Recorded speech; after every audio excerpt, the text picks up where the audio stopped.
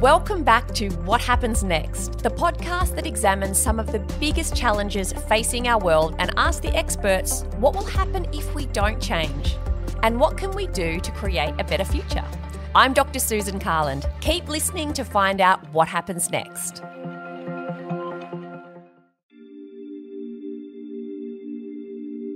I think there's been a real shift lately on Instagram and social media in general away from buying trends to actually buying more consciously and more mindfully. I think it's still good for us to have those conversations, and I'd rather approach it in a more fun and lighthearted way, I think. Although the most sustainable garment is in your wardrobe already, fall in love with it again, revalue the resources and the time and the energy that's gone into it.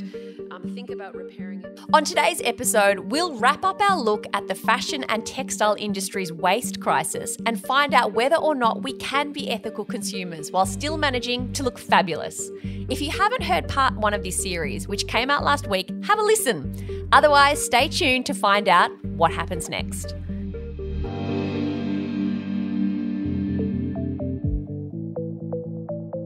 During the COVID pandemic's many lockdowns, a lot of us picked up new hobbies. Your Instagram feed was probably full of your friends' adventures in baking, gardening, and fitness.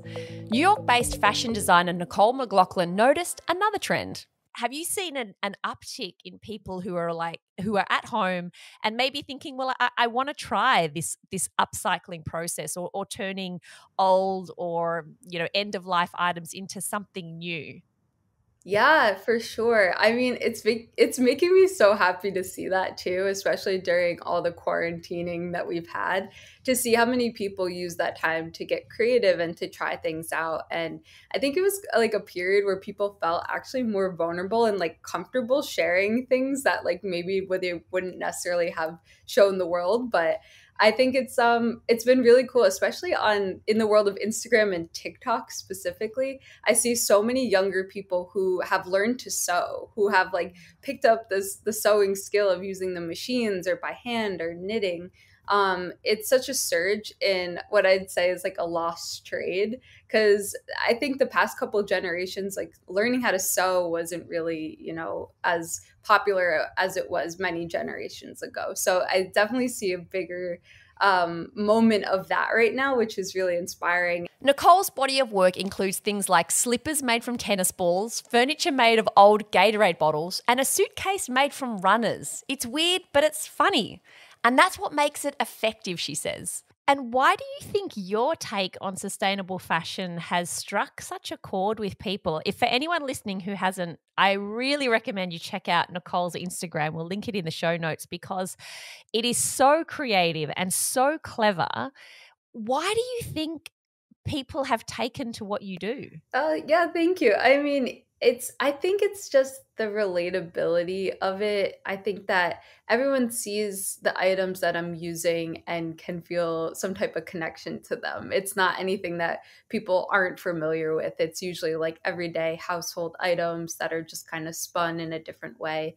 And I just feel like it resonates because it does feel relatable, and it almost puts a spin on sustainability that makes it feel more approachable than some of the other messaging and things that have been out there before that feels so far away from people, especially that aren't in the fashion industry. If they're just trying to get involved or understand a little bit more, this almost feels like a better way to approach the subject. And I always say like having fun with fashion is a more approachable way, because if you can start a conversation around it in a lighthearted way, even though it's a serious subject, I think that, at least it's starting a conversation. Well, that's what I was going to say, because I think your work is so fun. And I think sustainable fashion and ethical fashion can be done very seriously. And this is a serious topic that we need to be very concerned about, which on the one hand, of course, is true, but that's quite heavy and people can feel a bit put off by that. And so you turning tennis balls into a mitt or bread into a jacket is really fun and funny. And I think that lightness helps bring people in. Yeah, exactly. And that's what I hope to do. I'm not trying to make everybody a sustainability expert, but just so much to get them like involved in the conversation and make it seem like it doesn't have to be so scary. I think sustainability in general, when people talk about it, it is so gloomy and dark, and just thinking about the future, like we all feel the weight and the responsibility to be able to make better choices and everything. But a lot of the time, those things are out of our hands as individuals, and it comes down more to corporations and larger companies who are causing the issues of climate change. And so I think it's still good for us to have those conversations, and I'd rather approach it in a more fun and lighthearted way, I think. Nicole is just one of the social media influencers who are changing the way people think about sustainable fashion. For all the consumerism and spending we see on our social media feeds, there's also a strong cohort of users who are modelling ethical behaviours, says Monash Business School's Dr. Eloise Zopos. I think Instagram does definitely drive what people buy. You know, influencers are posting things all the time and people want to look like them. But I think there's been a real shift lately on Instagram and social media in general away from buying trends to actually buying more consciously and more mindfully. So, a lot of trends that we're seeing on Instagram are actually influencers and people engaging in the circular economy, for example, and sharing their love for, secondhand shopping as opposed to fast fashion shopping. So, while we are seeing, people wanting to keep up with celebrity trends on Instagram, we're also seeing people shopping for different reasons to keep up with people on Instagram, like buying ethically or buying secondhand, for example. This aligns with a larger trend, says Eloise, a global rejection of the hustle culture, an idea we explored last season on What Happens Next. What we're seeing is perhaps a push away from fast living in general, I would say. So, in the last 5 to 10 years, there's been a real hustle culture, a real culture around busyness, working nights, working weekends, commuting, always being on.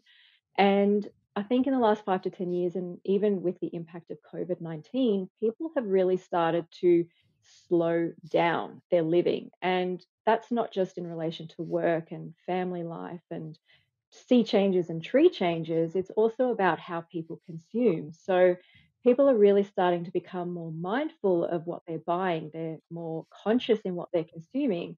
And that means people are more considered when it comes to how much fast fashion they're buying, for example. So in the last 5 years, what's really interesting is that the luxury market has been booming. So people aren't necessarily uh, buying less in general, but they might be diverting their spend away from buying heaps of fast fashion items to perhaps diverting their spend to spending more and buying a more timeless piece or a more high quality piece that will last rather than fast fashion all the time.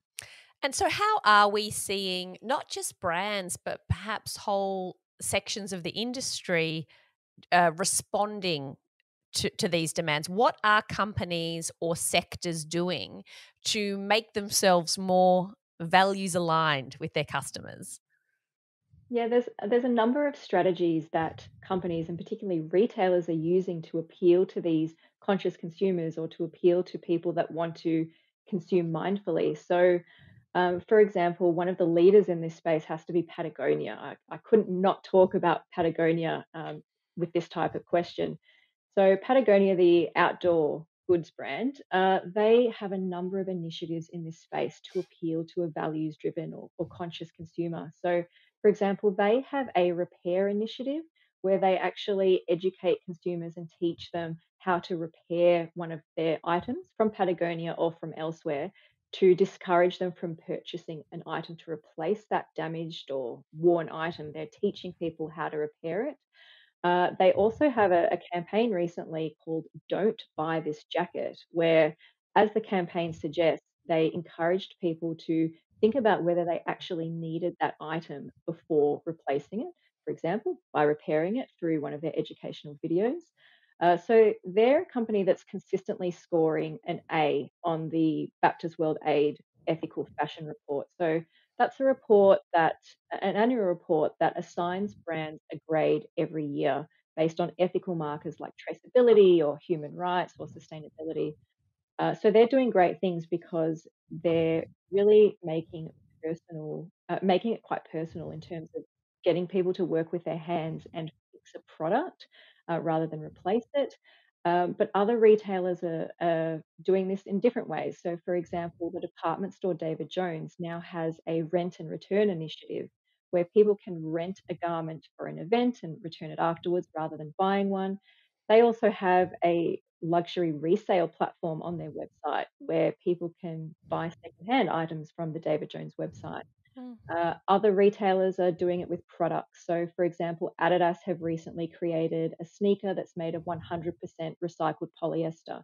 So, there's a range of retailers engaging in different strategies to appeal to these consumers. And what's really interesting is that if you think of a retailer, a fast fashion retailer like H&M, you'd think that they probably wouldn't be appealing to these consumers that are trying to engage and consume mindfully and consciously. But what the fast fashion retailers are trying to do is appeal to these consumers with strategies built into their products, strategies built into their supply chain. So H&M, for example, use renewable energy in part of their supply chain. They have recycling initiatives, and they actually also score an A in the ethical fashion report, which kind of seems odd that a fast fashion retailer can do well in a report like that. But fast fashion retailers often have the size and scale to invest in these initiatives. So they're also trying to appeal to these consumers in new ways as well. Of course, not every company makes repairing perfectly good products as easy as the Patagonias of the world. Here's Julie Bolton from the Monash University Sustainable Development Institute. Julie, one of the struggles that I have, and this isn't with slow fashion, but it's with, I suppose, trying to reuse anything at all at the moment. I have two examples recently that have just really frustrated me. One is I have some Pyrex containers, the lid's disintegrated, and I thought, I'm not going to chuck out Pyrex containers and buy new ones. I'm just going to get some new lids. They were really difficult to find, and when I found them online, just getting the lids was more expensive than buying new ones. And the exercise bike we have at home broke, and the belt broke, and I thought, we're not going to get a new one. We're going to get it repaired, and getting it repaired is a million times more expensive than just buying a new one. So it feels like we're in this frustrating middle point where there are people who do want to do the right thing and recognize just throwing things out is a stupid waste of time and resources and all these terrible things.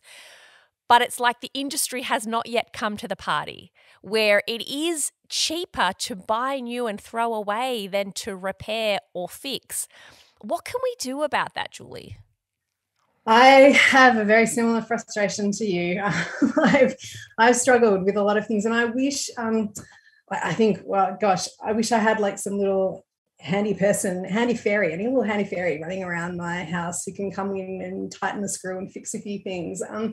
Look, I think a whole range of things can be done. I hope you guys have come across the concept of repair cafes, which I think are genius. I love repair cafes, and repair cafes also come with people who know how to sew. So it's a concept that was started, I'm pretty sure it was started in the Netherlands, and it's spread to Australia, and it's a number of local groups who come together up here in Canberra. It's on a Saturday morning. You can book in ahead and say, I'm bringing my exercise bike. Can someone repair it? Does someone know how to repair it? And there'll be people there tinkering away who'll be able to repair things, which is awesome, and it absolutely needs to happen. And I think more and more people are saying there's value in this product. It's silly to throw it out and look at all of those things that are attached to it. So I want to get it repaired. If we look at clothing, then it's simple repairing things that can happen with clothing. It's, learning how to put the button back on, fix, just because there's a rip in the t-shirt, it doesn't mean it has to be thrown out. It could be fixed, or it could be mended, or it could be made a feature. Your jeans that have got too many rips in them and it's no longer trendy to have rips, we'll turn them into shorts. And I think this is so exciting about fashion too. I think we're at this moment in time where people are really embracing this imagination concept and creativity concept, which for me is what fashion essentially is all about: creativity and fashion and expressing yourself, going to the secondhand stores and finding an outfit that you can make into your own by adding a patch on or taking a patch off or doing whatever it is. I think all of that is super exciting, and I'm super pumped to see this movement really taking off. But then at the beginning stage, I think there's a lot of work that is being done in the industry where people are designing for longevity. So actually designing a t-shirt or a jumper or a jacket that is designed to last, and then offering repair services and repair kits. So you can buy clothes now without actually on sell you, or as part of buying the product, they'll sell you a little repair kit, or you can download instructions on how to repair. Patagonia over the summer in the States will go to all of the major camping grounds with a little van and offer a repair service for people with their jackets free of charge. Don't throw your jacket out, come to us, we'll repair it, and it can keep going for another 20 years. And that's ace, right? That's what we want to have happen, because the more we can use what we already have, the less we're putting into our landfills, the less we're getting rid of just because we want to get rid of it because it's not quite right, the better our world will be. Julie and her colleague at MSDI, Alicia McCallion, emphasised that it's not enough to think about the landfill at the end of the garment's life cycle. Changes need to be made at every step of the process. One thing we've been really conscious about talking about is that waste it's the end, right? If we want to get rid of waste, we actually need to start back at the beginning, and we need to look at how we're designing the products, and we need to focus on, again, that entire chain. So how we design, how much we manufacture, where it's come from, how we're wearing it, how we're using it, how it gets to second use and reuse, and then ultimately what happens when we waste. Because at the moment, and then what happens with the waste also in terms of recycling, like are there systems in place? Are there places in Australia that exist where we can actually take the textile, break it back down again into its fibre parts, and then turn it into a new textile? And there's not enough of that happening. It's starting to happen, and it's awesome, and we need that to happen more and more so we can deal with the waste, and it's not just waste. It actually becomes back into that circle. And I guess it's a really complicated answer of saying focusing on a circular economy, focusing on textiles becoming a circular product where there is no waste. So there is no way. We have to get that into our mindset that there should no longer be any waste. What can an individual do, Alicia? If you love fashion, you want to keep looking trendy, what do you do? Yeah, it's a great question. It's a great question for ourselves to reflect on. And I think you always want to just start from where you are. So there's a phrase that like the most sustainable garment is the one that's already in your wardrobe. You already have it. It's already made. The resources have been invested. So cherish it and value it. Although the most sustainable garment is in your wardrobe already, fall in love with it again, revalue the resources and the time and the energy that's gone into it. Think about repairing it before you discard it.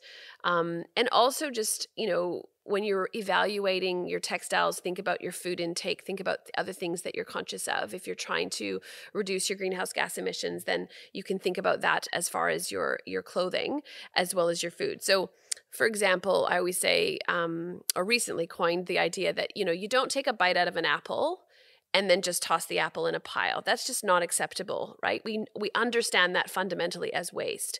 And so why would we wear one outfit or an outfit one time and then just toss it and be tired of it? But at the end of the day, considering having secondhand in the mix, considering having just less, thinking about having only maybe 2 pairs of denim instead of 16, just questioning how much you need and how much you're willing to consume, and also then what can you do with it when you are finished? Is there a really great way to donate? We have a really amazing scaled system in Australia to recirculate all of these amazing goods.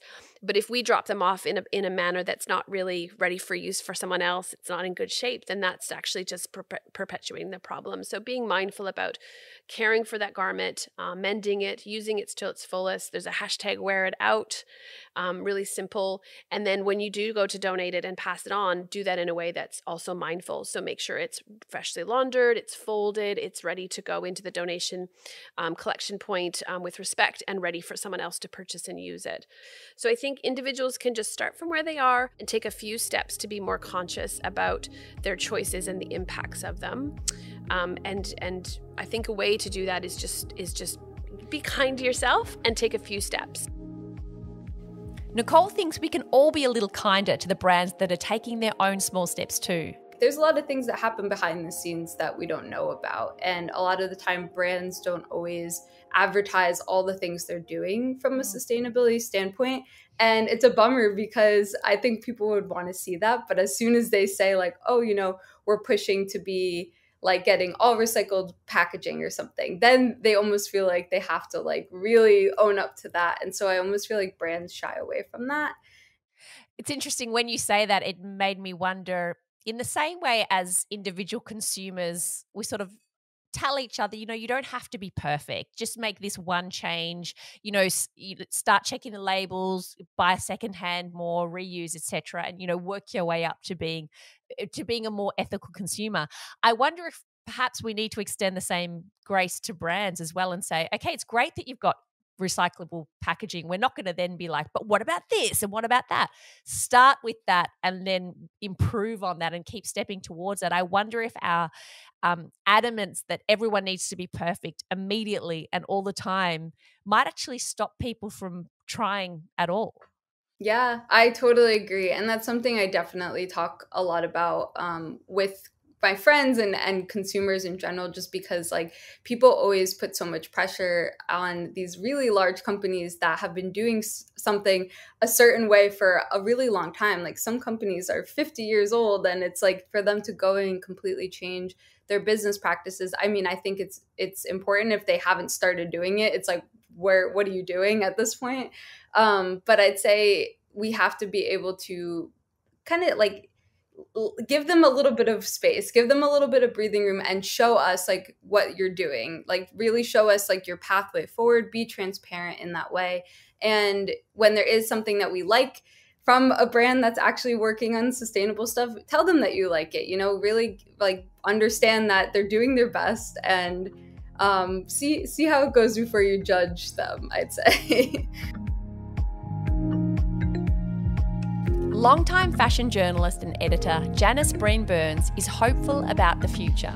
We imbue fashion with so many values that it doesn't have. It can't raise us, give us that buzz and raise us beyond our own reality. It can't make us cooler. It can't make us prettier. It can't do all that.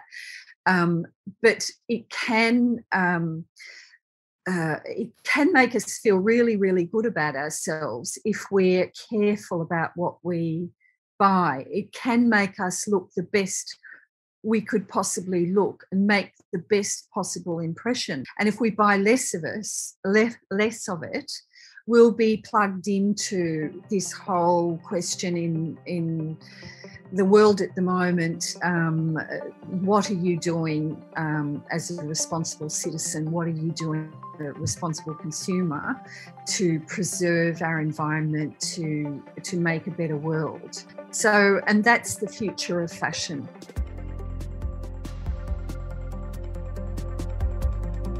This is our final What Happens Next episode on sustainable fashion. Thanks to all our guests today, Janice Breen Burns, Nicole McLaughlin, Alicia McCallion, Julie Bolton, and Dr. Aloise Zopos.